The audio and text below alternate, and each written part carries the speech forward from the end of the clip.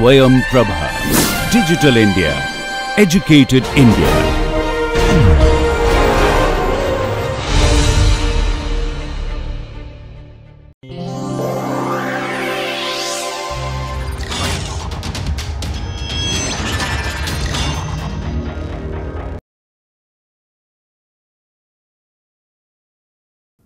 In this module 7, we are going to be talking about some of the classical methods for data assimilation.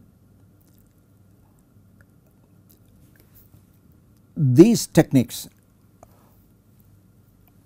look at prediction as an initial value problem. So I am going to provide some background to motivate the kind of algorithms that has been used in the early 50s when data assimilation began to be used by national centers for weather prediction. So it was realized long back that prediction, numerical weather prediction, is an initial value problem. We may have already alluded to this in module 1.2 when we talked about data mining, data assimilation and prediction. We argued that data mining, data assimilation and prediction are three different components of the predictive science. So the notion of prediction becomes important. If you are going to be using dynamic models to create prediction, it has been known for a long time, at least since early 1900s, that prediction as a mathematical problem is an initial value problem. This acceptance of the fact that prediction is an initial value problem for a given class of dynamic models calls for knowing the values of the state variable on the computational grid at the initial time. For example, if I have a dynamical model, if the solutions of the dynamical model are predictions, or you are going to generate forecast product as a functions of the solutions of mathematical model, to be able to pull the model solution I need to be able to get it started at a given time. And so if I assume t is equal to 0 as a given time, I need to have the values of the state variable on the entire computational grid at the initial time, and that in mathematics we generally call initial condition. So to get the initial value problem going, I need an initial condition. In here I would like to bring a couple of other constraints. The size of the computational grid that is often used in prediction is often limited by computing power. The larger the number of points in the computational grid, larger is going to be the time required. So before you deciding on the size of the computational grid, in trying to solve the prediction problem as an initial value problem, you need to make sure what kind of computing power you have available for you to be able to create the prediction. So we will now assume some of the few things that are needed to get going. I know the computing power. Contingent on the computing power, I have already decided on the size and the maximum size of the grid I could compute. I have the model dynamics. I have the model dynamics discretized on the chosen computational grid, which is consistent with the computing power. So continuous time models have been discretized, have been reduced to discrete time models. Whether it is a continuous time model, discrete time model, so long as a dynamic model, I need initial conditions. So I am now going to explore some of the classical methods for transferring data from the observation network to the computational grid so as to initialize the model. In the early days, while the computing power was not very high, so they were limited to regional models or very coarse global models. The standard models are given by partial differential equations. So you discretize the given model on the grid. To be able to initialize this model, I want to have initial conditions. Initial condition is the unknown. We have been talking about estimating various quantities. Here the thing that I have to estimate is the initial condition. What is the input data from which I am going to have to estimate the initial condition? That comes from the data observation. So I am assuming we are given a set of observation stations. In the early days, in the pre-satellite, pre-radar era, they essentially had ground stations. They essentially had balloons in different parts of the world. So the sensor network was very sparse. The amount of observation that were available for use in estimating the initial condition was much smaller. So these are all some of the background information one need to keep in mind to understand how, before powerful computers came to be, before powerful methods of dynamic data assimilations were used to be able to generate prediction, how they managed to create reasonably good prediction, how they estimated the initial condition from the data. This is the class of problem that we are going to be dealing with, and in this and the next couple of modules. In the early days, observation networks were very sparse. They are essentially land based observations available at fixed sites around the globe. Modern days, remotely sensed data are available along specific tracks using satellites or radars.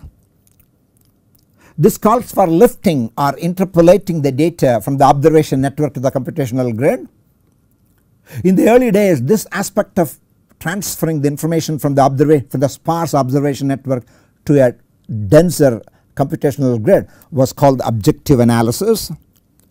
So you can in some sense say objective analysis where the forerunners of the modern data assimilation systems that are used by meteorological centers around the world. This lifted data will constitute the initial conditions for the model.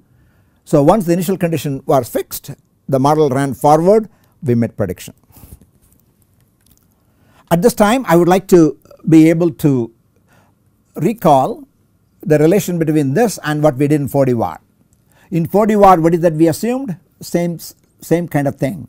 I have a model, I have observations at different times, perhaps in different locations. I would like to be able to fit the model solution to the observation in the least square sense. We used an objective function to be able to determine the initial condition. Once I have determined the optimal initial condition using 4D WAR forward sensitivity method, we then ran the model forward in time. This forward run of the model, starting from the optimal initial condition, provided a reasonably good forecast. So you can see the 4D WAR is a method that came to be used around 1980s. The classical methods began in 1950s.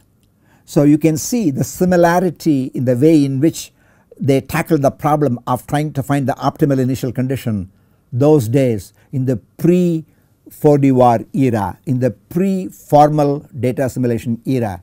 So that is what I am trying to provide a background on. So until the late 1940s, atmospheric forecast was generated from essentially subjective analysis, which are based on analysis of weather maps. So that is what is called subjective analysis. Yes, the only tool they had is was available to them was the isobaric surfaces depicted as weather maps. The new era of objective analysis began in 1949 with Hans Panofsky. He for the first time began this formal method of being able to transfer the information from a sparse observation network to a denser computational network to be able to lift or spread the information from observation network to the computational network. To that end, he fitted a third degree polynomial with 10 coefficients to the observations of wind and geopotential. So one could say, within the parlance of atmospheric sciences, 1949 the work of Panaski may have been one of the early work which he called objective analysis, which resembles the modern day data assimilation framework. But this approach in 1949, please remember that the stored program digital computers came into existence only in 1951-52. Von Neumann and his group used the first available stored program digital machine in 1951-52 to solve the geostrophic vorticity equation, and they made a first 24-hour forecast. This was pre-computer era. The computer era was just about to break loose in 1949. So he faced lots of computational challenges, and unfortunately, while the idea is decent and workable, it met with several operational difficulties, mathematical computational difficulties. Nevertheless, it is not out of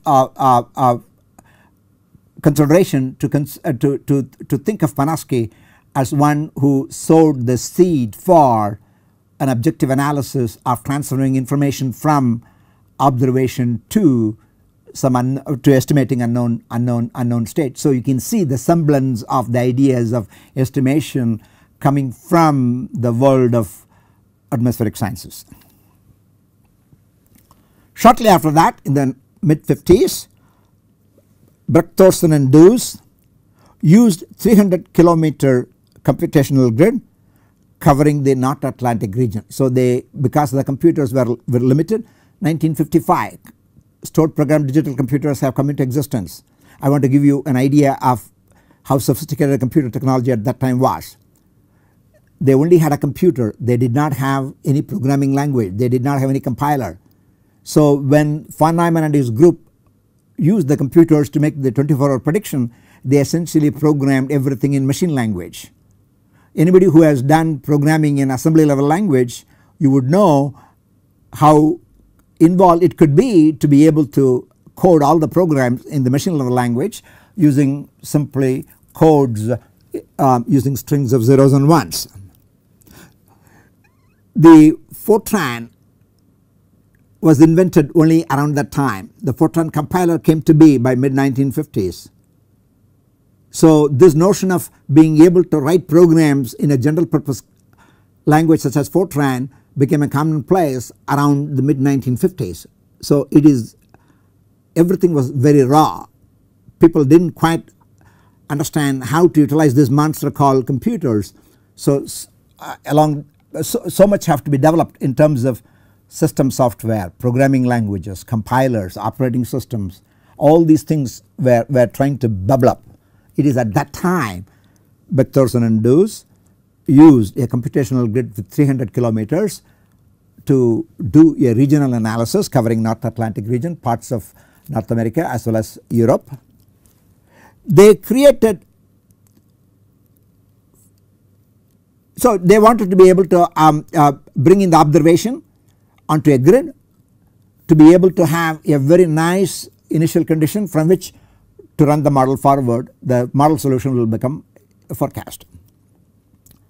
But they had a very good idea. So what did they do? They thought of two pieces of information. One, they thought that I already have climatology based information on the grid which is called the background state. So they introduced the notion of what is called the background state. Sorry. They introduced the notion of what is called a background state. In modern language, what is background state? Background state is a prior.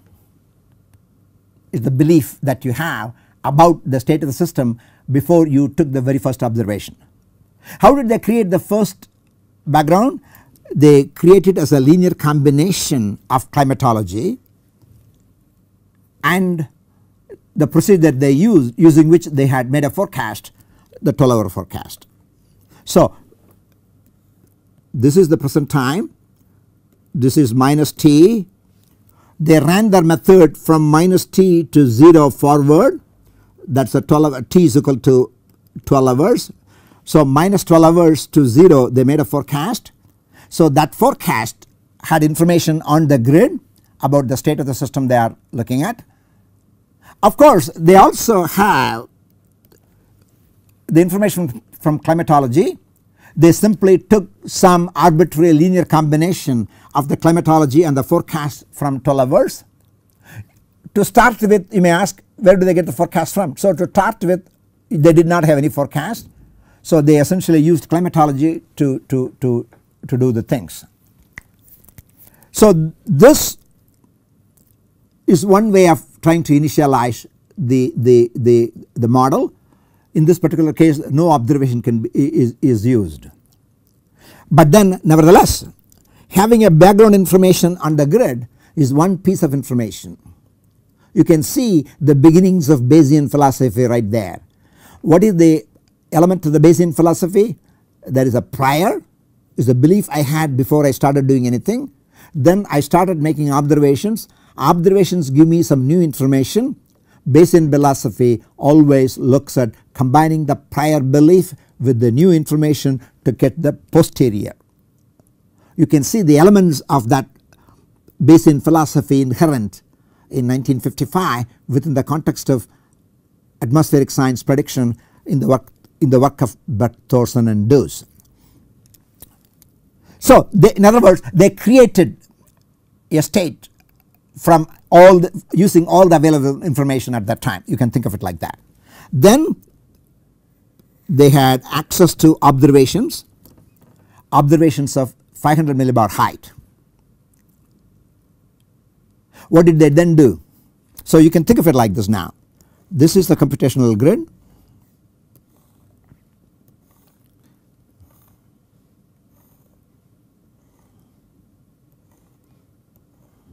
So 1, 2, 3, 4, 5, 1, 2, 3, 4. So n is equal to 5 times 4 is equal to 20 computational grid. Let us pretend the observation locations are in those points. So given this grid and the location for the observation, so you can think of the dots as the observation network. Mathematically one can think of interpolating data from the observation network to the grid or from grid to the observation network. That is a simple mathematical interpolation scheme. I can do what is called bilinear interpolation scheme, which are very simple.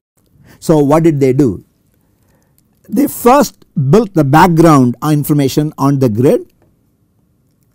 Then they interpolated this background information on the grid to the observation location. So at the observation location they have the background information, which is obtained by interpolating the background information on the grid to the observation network. Then at the observation network you conduct observations are made available. So that is the second piece of information that you have at the observation locations. So what are the observations here? The observations are essentially 500 millibar height. So they had an estimate of the 500 millibar height from the background information. They have the observation of the 500 millibar height from reality. They have already interpolated the background to the observation site.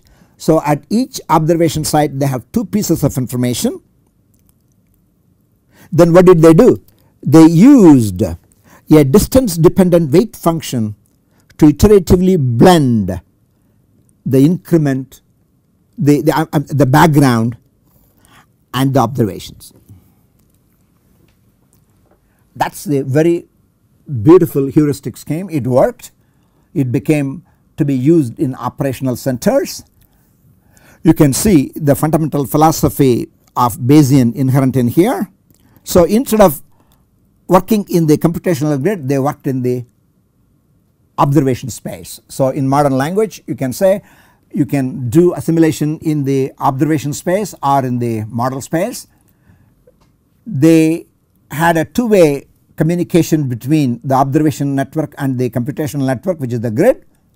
By developing this two-dimensional bridge between these two worlds of observation, the world of observation network and to the world of computational network, they were able to go in between. So they converted everything on the computational grid to the observation network.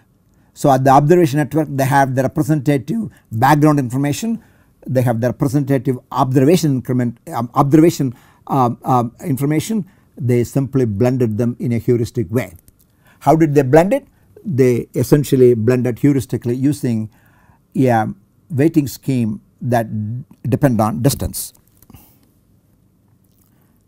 So that is the fundamental idea of some of the earliest work that happened. I am sorry.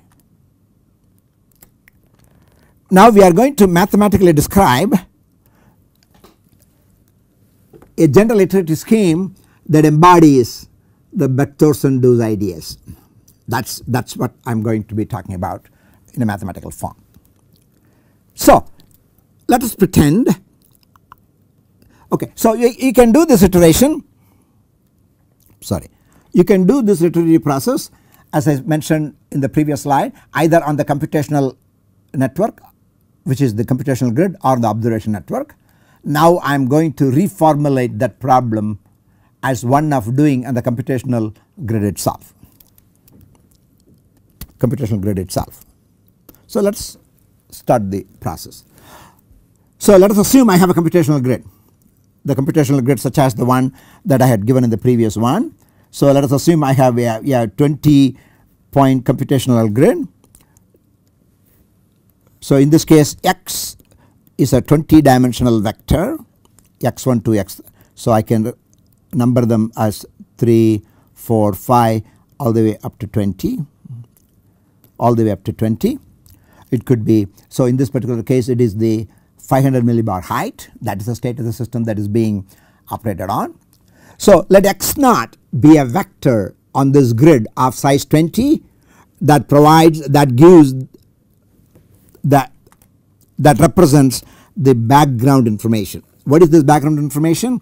This background information x naught belonging to Rn, so n in this example is 20. The background information is obtained as a linear combination of everything I know from previous forecasts if there are available, climatology information, so on and so forth. So I develop a mosaic on my grid. So x naught background information is simply a mosaic, a smooth mosaic of the state obtained from anything I can put my fingers on. Then z is the observation that comes to us. Z is Rm. Please understand, Rn and Rm, m and n are different. In general, m is less than n. I had more number of grid points, less number of observations. That is how they started in 1950s until recently. Until remote sensing became possible, such as radar, such as satellite, the amount of observation is always smaller than the size of the grid. With satellites and radar, the amount of observation has become more and more. Computing power has become better and better. Our desire to increase the number of computational size of the computational grid, namely to reduce the grid spacing, becomes more and more possible. So there is a race between how finer I can make the computational grid, making n larger. There is also a race how much more observations I can have from satellite, radar and everything else put together. So m keeps increasing, n keeps increasing as our ability to observe nature becomes better and better, as our ability to create computers becomes better and better. So m and n are not fixed, they are changing in time from era to era to era to era. So H is the interpolation matrix. We have already talked about how to design H in our module 3.6. Just to refresh your memory, H is a matrix. So this is the model space, this is the observation space, this is X, this is Z, this is H. So H is a mapping from model space to observation space. It's called the forward operator. Sometimes H comes out of the physics, sometimes H comes out of empirical rules, sometimes H comes out of interpolation formulas. So if I have a grid, as in the previous case, if I have a grid, so in this particular example, n is 20. In this case, m is essentially phi. I have 5 observation locations and 20 computational grid. M is less than n. So this is one of the situations that they were facing in those days. The idea of this presentation is to make clear how clever they were in the pre-formal data assimilation era, how they mimicked some of the ideas and how they developed some of the ideas which we know much more formally, and they had a lot of intuition to be able to come up with these ideas. So H is the interpolation matrix, so I can go between the computational grid and the observational network. So I have now everything. I have a prior information, I have a prior information given by X naught, I have observation, I have H. If I were to have done Bayesian, I would simply combine X naught with Z, either in a either using using Bayesian framework, and would have created a posterior and used the posterior as my new initial condition to run the model forward in time. But in those days, what did they do? They picked a weighting matrix. This weight matrix is the one that has a distance dependent weighting scheme. So almost all the methods that were used in the 1950s and 60s in different parts of the world, essentially USA and Sweden spearheaded the development of these schemes. Bertheussen and Dewes were doing in Sweden. In USA, the National Weather Center also developed similar iterative schemes. Both the schemes have similar mathematical structure. They differed in the way in which the matrix W, the weight matrix W, was defined and used. This type of scheme became operational in the early mid 50s. So what is the basic idea? So now let us go to equation 1. X naught is the background, Z is the information, H of X naught, you can think of it as a model predicted observation, Z minus H of X naught is the new information that the observation has that the background did not. So you can think of Z minus H of X naught as the innovation. You multiply by a weight, you add to X naught. So what is that you get? You get X1 is equal to X naught plus W times Z minus H of X naught. So X naught did not have any information about Z. Z did not have any information about X naught, but X1 is the linear combination of X naught and Z. You could have also rewritten this to be I minus WH X naught plus WZ. So this is the weight matrix that is used for initial condition. This is the weight matrix that is used for observation. You can think of X1 to be the linear combination of the background information and the observation.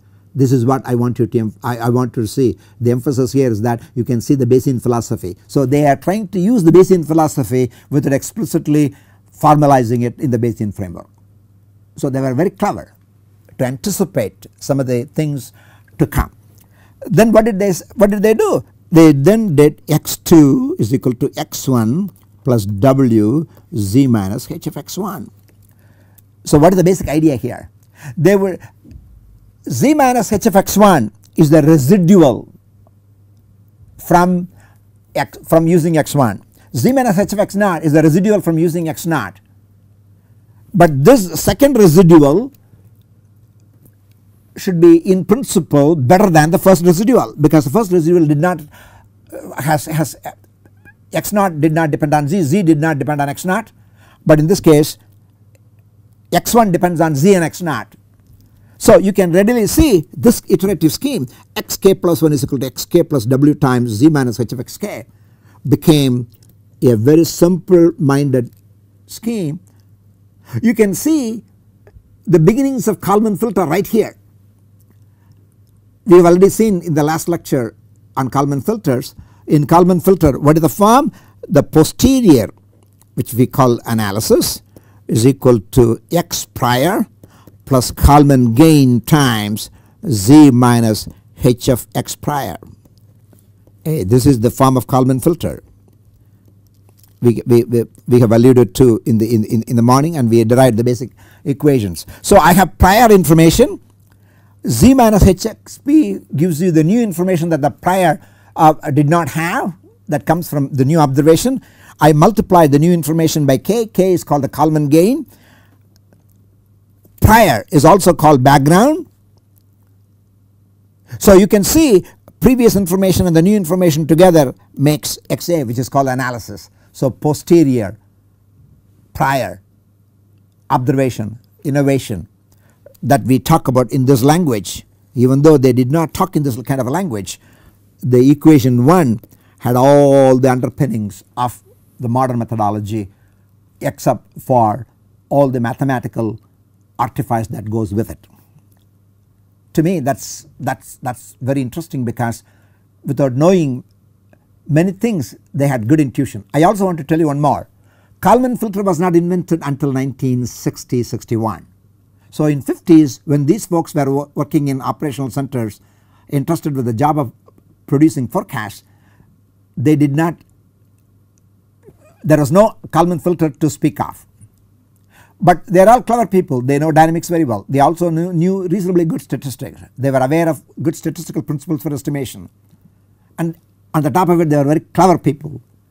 They knew how, if you have two pieces of information, you need to be able to mix it. That is the fundamental idea. That fundamental idea carries even today and is the centerpiece of any and every data assimilation scheme of all types.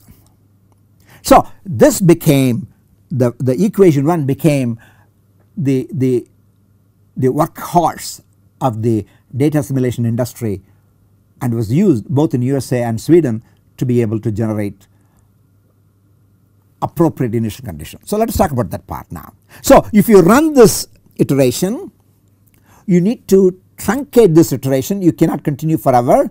When did you truncate? You truncated the iteration when z minus h of xk, the norm of that vector, became very small. That means there is no more juice left in z that has not been transferred to xk. If all the juice left in z has been transferred to xk, z might get closer to h of xk. If z h of xk is closer to z, if h of xk is closer to z, the innovation becomes smaller and smaller. If the innovation becomes smaller and smaller, there is not much juice left. I can truncate. So at the time when they truncated, I am going to get a state. So let us assume they truncated, and at the result, the state that results out of the truncation is called x star. What is this x star? This x star would now be used as the initial condition in the model from which they generate the forecast. So the x star is the initial condition that comes as an estimate by running 1 iteratively until convergence. The reason I wanted to bring this, because even though this does not embody any of the mathematics that we have seen, you can see the underpinnings of later date data assimilation methodology already inherent in these ideas that was proposed in the early and mid 1950s.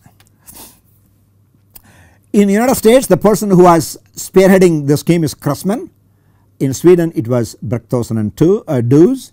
The paper by Kressman, the paper by Bergthausen and Doos, even today if you start reading them, it is very inspirational how they thought of incorporating data with prior information to be able to have the good facility to be able to transfer data between observation network and the computational network.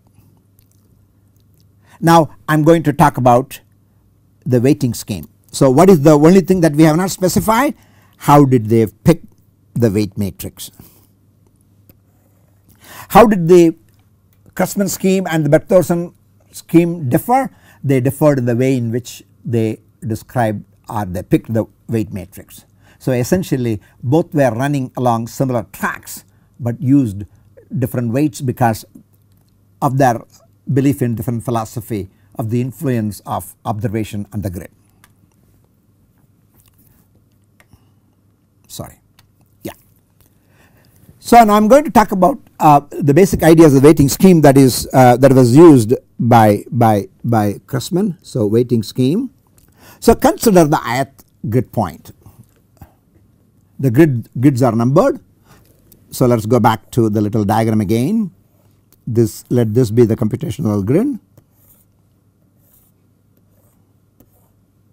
In this case 1, 2, 3, 4, 5, 1, 2, 3, 4, 5. I have 5 times 5. I have a set of 25 points, so n is equal to 25. Let me assume the observations are sparsely distributed like this, maybe like that. The grids are numbered. This is 1, 2, 3, 4, 5 and so on. So let this be the ith grid point. You pick a d greater than 0 and consider it to be the radius of influence. The radius of influence was a very good idea. So let us talk about this now.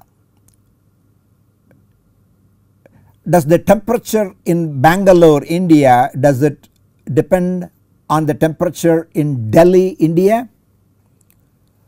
The distance between Delhi and India is way too much. Therefore you would expect the temperature between Bangalore and Delhi to be less correlated.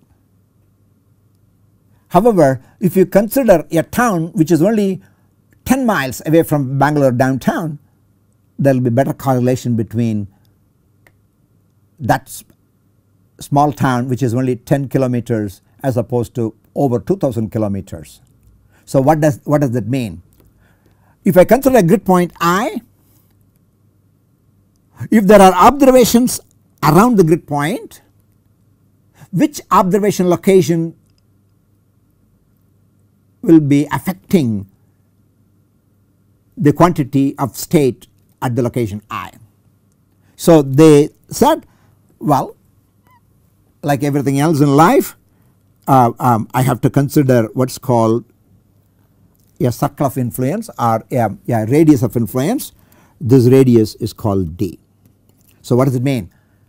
You take a circle with I as a center, d as a radius. I am considering a 2-dimensional problem now. You can imagine a 3-dimensional version of this problem later. So if I consider I as a center and d as the radius, look at all the observation locations that are within that circle. We are going to postulate only those observations that are within a distance d from the point I are going to be influential in affecting the state at the point I. So that is the very beautiful concept that arises out of the notion of influence of one grid point on the other grid point or one observation stations on the grid point. So let NID be a sphere or a circle of radius d centered at I. Let Mi be the number of observations that are inside the sphere centered at I. Let Rij be the distance between the chosen grid point I and the location of the jth observation inside the circle of radius d centered at I. So what does it mean? In this case, this is an observation inside, this is an observation inside, this is an observation inside. So in this case, for this Mi is 3 in this particular example. And then I can also compute the distance. So let us assume this is the first observation, this is the second observation, the third observation. So this is Ri1, this is Ri2, this is Ri3. So Rij is the distance from the ith grid point to the jth observation, j running from 1 to mi. Mi is the total number of observations that are bounded that are contained within the bound defined by a sphere or a circle of radius d. I hope that is clear now. So I am trying to divide the observation into two groups, one that influences I, the other that does not influence I. If I pick d to be very large, every observation would affect I. If I pick d to be very small, only a smaller number of observations will affect I. There is no formula for the choice of I, but it makes sense to think about the notion of observation influence in grid and the influence dependent on the distance. So that is a very beautiful and a fundamental idea. So what did Chrisman and his group do? They devised a weighting scheme Wij. Please remember that W is a matrix, Wij are the elements of the matrix. So Wij bar is the element, ijth element of the matrix that affects the ith grid, and so W bar ij is equal to d square minus r square ij divided by d square plus r square ij. So this weight is less than 1 for all rij less than d, that was the non-zero weight, for otherwise it is 0. So the equation 2 essentially provided you a method by which they chose the weight. Once you choose the weight like this, let me go back to my iterative scheme in equation 1. So I have a means of choosing W. Once I have a means of choosing W, everything else is given in here. I can run this iteration, I can truncate it at an appropriate condition, I can get x star. Once I get x star, I have an initial condition, use that as an initial state to solve my initial value problem. So that is how operational resource centers operated in those days.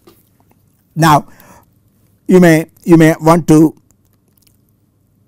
discuss why this scheme, why not any other scheme. Again, I want you to understand this is simply a heuristic.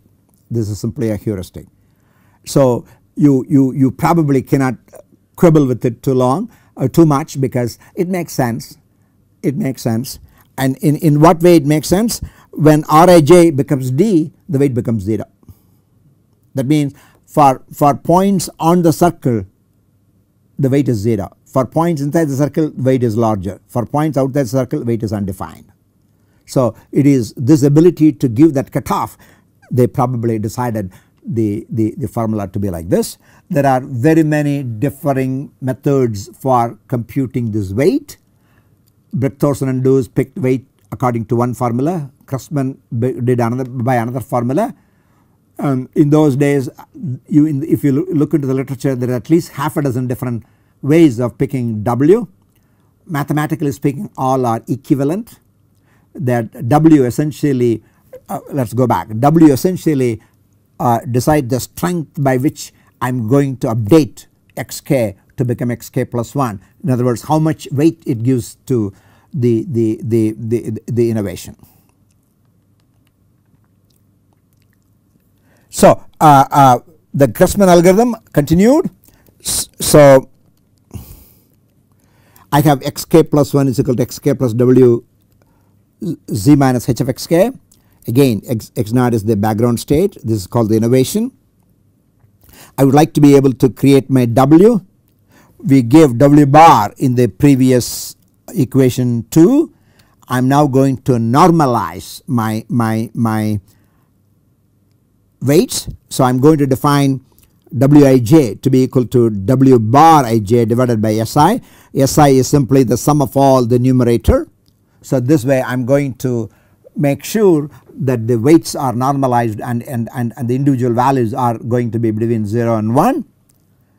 So this is a very nice scheme 4. So if I use the scheme 4, I am sorry, if I use the scheme 2 to define W bar, if I use the scheme 4 to normalize it, and if I use this normalized weight in 3, you get the Cressman scheme. I want to re-emphasize, Cressman in the mid 1950s had anticipated Kalman filter even before Kalman filter was invented.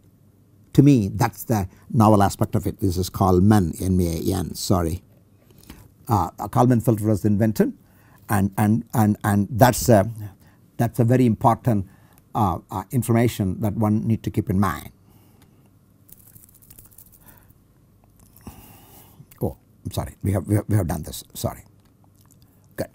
Now I am going to tell you, for the sake of completeness, one more weighting scheme that came in 1964, that's called Barnes scheme.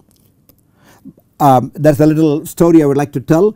Barnes was working at the University of Oklahoma, where I am currently working. University of Oklahoma and National Spherostrom's lab, they essentially pioneered the use of use of Doppler radar in meteorology. So they would like to be able to develop schemes by which they can utilize the radar information and transfer the radar information onto the grid. So they did something in the mid 60s similar to what Cressman and Beck-Thorsen has done in the mid 50s, but instead of 500 millibar height, the emphasis by Barnes was essentially using radar related data. So Barnes essentially developed a weighting scheme that still rests on the notion of a radius of influence. All points at a distance Rij from I. That means if this is the point I, if this is the region of influence, if this is 1, 2, 3 Mi, this is J, the distance from here is Rij. So if Rij is less than D, D is the radius of this circle, the weight Wij bar is equal to, is a Gaussian structure. You can really see exponential minus of Rij square by D square. So it's a Gaussian shaped function. It was 0 otherwise. So it's a kind of a truncated Gaussian sitting over a sphere of radius d. You can readily imagine that weight function. So this Gaussian weighting function was used, and he was also a little bit more sophisticated. What did he do? He did not keep the radius fixed.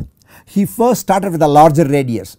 What does it mean? He wanted to bring in as much of influence from as many observations as possible. So if I pick D to be large, larger number of observations are going to affect the grid point. So and then he continuously started shrinking the sphere of influence. And what is the scheme he used to reduce the radius of the sphere of influence? He decided Rk plus 1 is R times Rk, where R is less than 1. That means he started from a larger radius and kept on shrinking it, because he would like to get the benefit of as many as possible, but he wanted to make sure those who are closer had more influence than those who are far away. So he essentially he had an adaptive scheme by which he adapted the value of the radius in some fashion by which he shrunk. Did he shrink it to 0? No. When it became a particular value, at that point he kept it, because he wanted to make sure that he did not shrink the region of influence to 0. Why am I mentioning this? I just want you to think about, there are all kinds of interesting heuristic ideas, fixed D, variable D, Gaussian based weight function, other heuristic based weight functions. These are all the variations of the theme, but the ultimate aim is to be able to consider a background, consider the observation, try to transfer information from observation to the grid. The grid is the one that I would like to be able to update. So you do this iteration process. This iterative process in some sense is the data assimilation scheme that were used in the 50s and 60s. It is here they combined the background information with the observation to be able to create the new mosaic which comes out of the iterative scheme, the mosaic being a good initial condition from which they can run the model forward. So all these schemes were offline experiments they did to be able to create the initial condition x star. What is x star? X star is the value of xk at the time when you cut off the iteration, and from x star then they generated the forecast. I think from a historical perspective, and also to be able to appreciate how people did in the early days of computer era, I want to emphasize that the subjective analysis was the order of the day until mid-40s. There was already an anticipation that computers are just around the corner. Hans Panofsky described an interpolation scheme, but it was riddled with problems. Computers came. Von Neumann proved the use of computers in making 24-hour forecast. If you have the ability to make a 24-hour forecast, the interest in getting good initial condition to run the model forward became center stage. So von Neumann's work provided the motivation to be able to create a very good initial condition, and with that as a motivation, research in Sweden and the United States sprung up. Berthos 2s, Grossman, Barnes, these are various kinds of early examples of data assimilation schemes where they very cleverly combine background information and the data to be able to create this mosaic. And what is this mosaic in modern language? In some sense we can think of that as an analysis, because it's a combination of prior with observation. Now if you think back, what does data assimilation do in general? I have prior, I have observation, you get posterior. In statistics they call posterior is called analysis in geosciences. So analysis and posterior are exactly one and the same. So I wanted to again re-emphasize the cleverness of the idea, the cleverness of the formula, the anticipation of Kalman-like scheme even before Kalman filter came to be. To me these are very important observation historically, as well as these ideas are very inspiring, should be inspiring to anybody. So again, if you have W bar ij given by phi, I can normalize it as in 7. So the initial field, please understand what is the idea here. I am interested in creating the initial field. Initial field is obtained by iterating this starting from x naught, the background and the observation. So that is 8. Now I would like to indulge your interest in a theoretical question. Suppose you iterated like this, will it ever converge? Under what condition this iterative scheme will converge? That means, am I guaranteed to get an analysis if I ran the iterative scheme of Grossman as an example unto asymptotic time? I think the convergence result or the convergence question becomes very fundamental and important. That has already been worked out. So I am going to provide you a glimpse into the concept of convergence of iterative schemes used in the early days in data assimilation. To do that, you multiply the equation 1. You may remember the equation 1, xk plus 1 is equal to xk plus w times z minus h of xk. Now multiply both sides of the equation by h. Now I change the variable. So I am now trying to bring in, so until now everything was little heuristic. Now I am going to talk about some mathematical structure relating to the convergence of the iterative scheme to understand, will it ever converge? If I know if it is going to converge, after a longer period of iteration I can truncate it. If I truncated it, the truncated value should not be too far away from the convergence because I already proved convergence. So to be able to understand the quality of the state that I will get when I truncate it before after some finite iterations, one need to be able to inquire about, will it converge? Had I not stopped but continued. To examine this, I am now going to concoct a new variable, eta k is equal to h of xk. I am going to change the name of the product matrix h and w to be t. With this change of notation, this equation becomes eta k plus 1 is equal to eta k plus t times z minus eta k. Here t is a m by m matrix.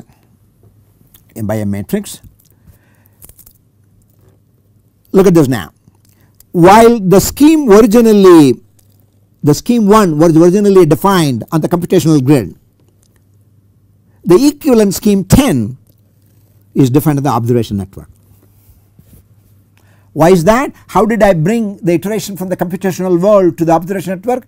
By the magic of H. Please remember, H is the bridge between observation world and the computational grid world or the model space.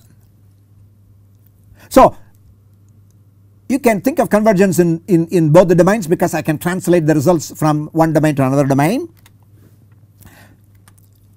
So I would like to understand the asymptotic properties of the iterative scheme on 10th given by 10. You can now rewrite 10 as, you can subtract z from both sides. Let us go back. You can subtract z from both sides, and after a little bit of an algebra you can see you get the equation 11. Eta k plus 1 minus z is I minus t times z minus eta k. So iterating this, I think I think this might be eta. Did I screw it up? I think it must be, this must be, I'm sorry, 1 second. Let me check on that. Z eta k minus tz. No, this must be minus, this must be plus. I'm sorry. This must be eta k minus z. The same structure as this. Sorry for that error. So you got 11. Now I can iterate 11. If I iterate at 11, eta k minus z is equal to I minus t to the power k eta naught minus z. So what is eta naught? Eta naught is equal to h times x naught. What is z? Z is the observation. So eta naught is my predicted observation, x naught is my background. So it is a predicted observation from the background using h. Z is the actual observation. The difference between the two is the innovation. That innovation is going to be multiplied by I minus t to the power k to get eta k minus z. So you can think of eta k minus z as an increment. So this is an initial increment at k equal to 0. This is the increment at a general time k. The increment at time k is the kth power of the matrix times the increment at time 0. So if I had an equation xk is equal to a to the power of k x naught, if absolute value of a is less than 1, you readily know limit k tending to infinity of xk is 0. Therefore, in analogy with this, now you can see if the kth power of I minus t goes to 0 as k goes to infinity, eta k minus z will go to 0. So eta k will match the observation. Eta k will match the observation. So what is eta k? Please remember, eta k is equal to h of x k. That means the state at the grid will match the observation if there is going to be convergence. So the whole convergence now rests on the properties of the matrix I minus t to the power k, or in principle it rests on the properties of the matrix I minus t. Please remember, what is t? T is t. Please let us remind ourselves of this. T is equal to h times w. What is h? H is the interpolation matrix. What is w? W is the weight. Weight was created heuristically. W is again created heuristically by way of interpolation. There are infinitely many ways of choosing h. There are infinitely many ways of choosing w. Now we are going to ask what particular choice of w and h will give you a t that will induce the property, namely I minus t to the power k will go to 0. That is the mathematical question here. So what does it depend on? It depends on the that's correct. Now since eta k is equal to h of x k, now I am going to substitute 12 in 8. So if you did this substitution, now I have come back from the observation network to the computational network. I have transferred from the observation network to the computational network, iterating 13. Since x naught is equal to xb, what is xb? xb is the background. xk minus xb. What is xk minus xb? That is what is called analysis increment. xk is the current analysis at the result of kth iteration. xb is the background. So that is the analysis increment. You can think of xk minus xb as an analysis increment. Z naught is the initial increment in the prior information. So you can see the analysis increment is expressed as this sum. So for convergence, as we have already pointed out, I minus t to the power k must tend to infinity. If this goes to infinity, convergence will happen. When convergence happens, we are guaranteed we will get decent combination of the prior and the observation. Decent combination of the prior and the observation. So under what condition the convergence will happen? So consider the matrix I minus, again we are going back to the matrix theory to be able to formalize some of the convergence results. Under what condition I minus t to the power k is 0? It will happen only when the spectral radius of the matrix I minus t is less than 1. Please remember, spectral radius is related to maximum eigenvalue, maximum singular values, eigenvalues, singular values. They are related concepts. Eigenvalue becomes the spectral radius for symmetric matrices, singular values becomes the spectral radius for general non-symmetric matrices. We already know rho a is called the spectral radius of A is equal to I minus t. So if the spectral radius is less than 1, it can be shown that the power of the matrix is going to be tending to 0.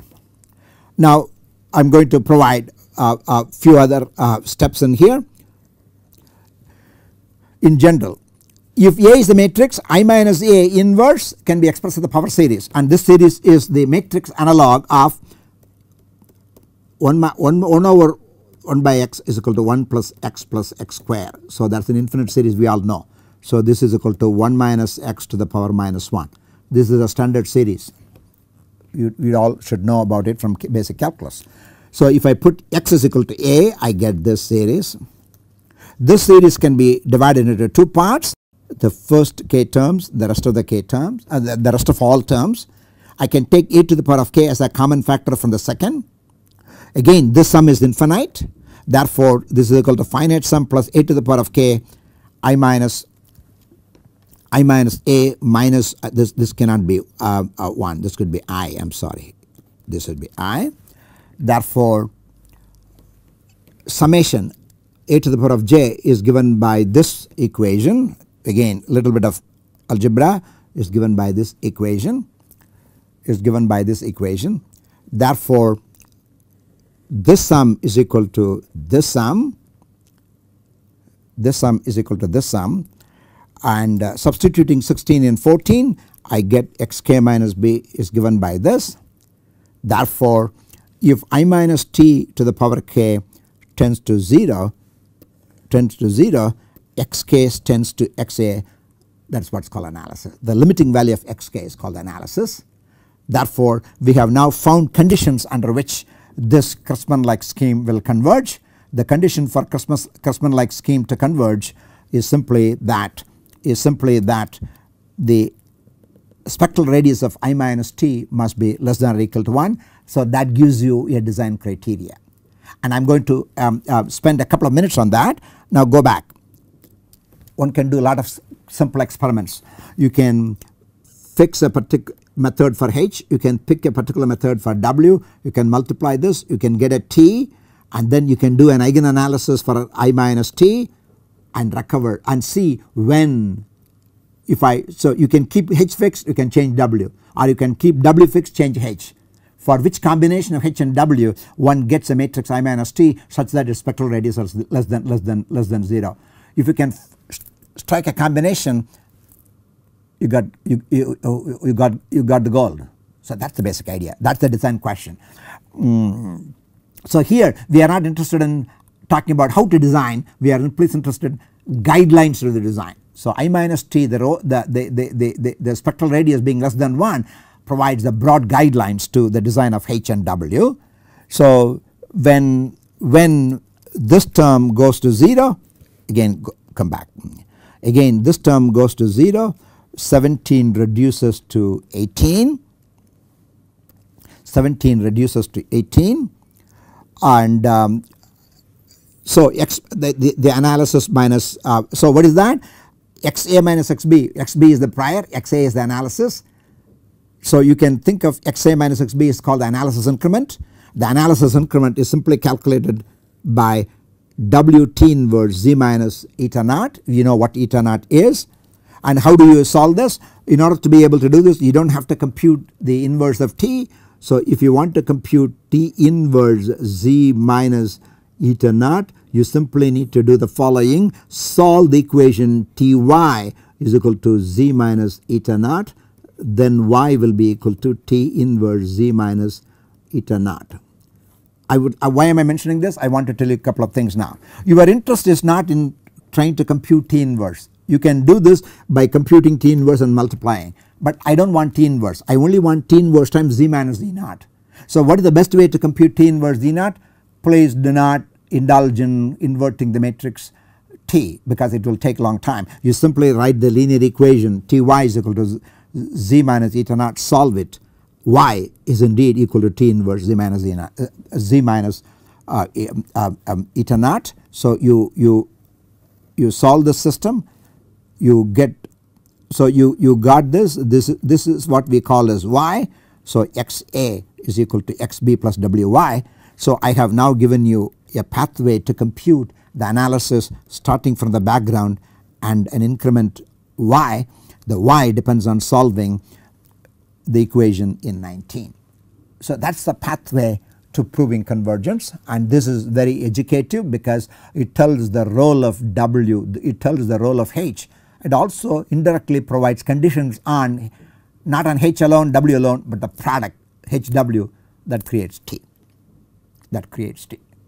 So what was thought to be a good heuristical method can be put in a firm mathematical background once we do the convergence analysis. So with this convergence analysis we have equation 20. Equation 20 is the essence of the schemes that were used in 1950s and 60s. So what is the basic scheme?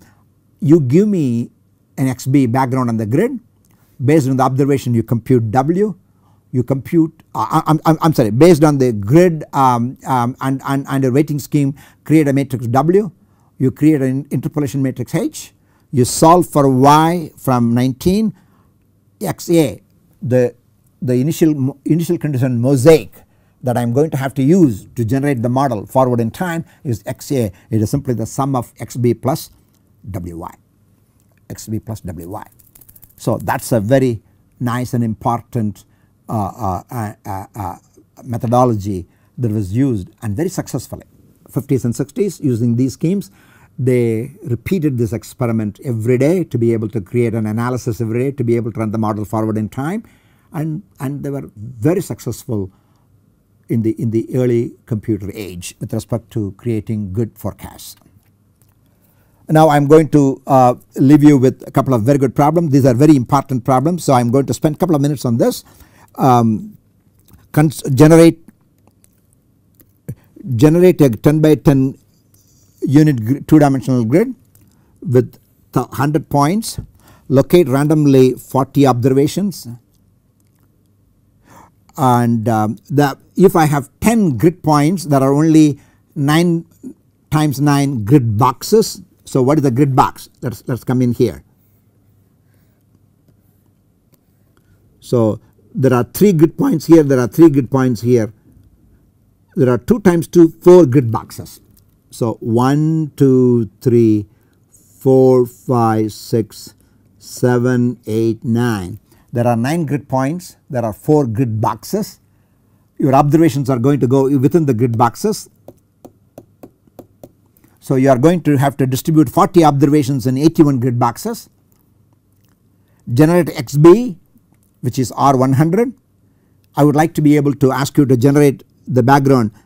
Mean is 90, Wi is a noise. This must be normal. This is normal 0. So Vi is normally distributed, 0 mean and sigma square B as a variance. I am going to ask you to pick sigma B square to be phi, that is the variance. So you generate the noise, add to 90, you get you generate 100 random vectors, you have the background information.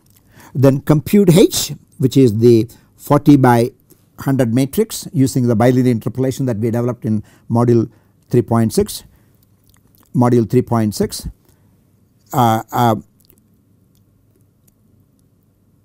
So that is that. So we have the back. So here we have generate the background. Here we generate H. Now I am going to generate observations. Observations are generated by this equation again. This is again normal. Observational covariance is different from the background covariance. So I have all the components now. I have H, I have XB, I have Z. You now need to compute the weight matrix using the Kressman's method, using Bond's method. There are 2 methods for doing this. Implement the successive iteration described above and iterate until convergence.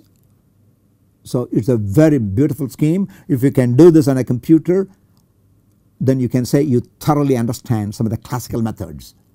These methods are still could be used. They are very powerful, they are very meaningful, and these are heuristically developed, but it is for the power, it is for the simplicity, it is for the elegance. I believe these kinds of exercises should be done by anybody who is involved, interested in trying to learn the tools and techniques for data assimilation. Again, the part 2 is I would like you to continue. I would like you to be able to compute the matrix T, which is equal to H times W, using the H and W that we picked in the previous problem. Compute the eigenvalues of T, compute the spectral radius of A is equal to I minus T, and check whether the spectral radius is less than or equal to 1. If it is 1, you are done. If it is not, the scheme still makes sense, but it may not converge. So what is that I would like you to do now? Vary the location and the number of observations. In each case, compute T is equal to H of W and compute the spectral radius and find out for what kind of combinations the spectral radius of T is greater than 1, for what kind of combination the spectral radius is less than 1. I believe it is a very interesting worthwhile research. One can even develop a master's thesis or perhaps part of a PhD thesis out of it. So we only provided the general theory for convergence, trying to utilize the general theory and transferring to the actual design questions of W and H, I believe would be a worthwhile, interesting research topic at the MS PhD, at least part of the PhD. It can be one full master's thesis project. This in here, this module follows chapter 19 in our book Lewis Lakshmi Rahanandal. With that we conclude our discussion of the classical methods for data assimilation. Thank you.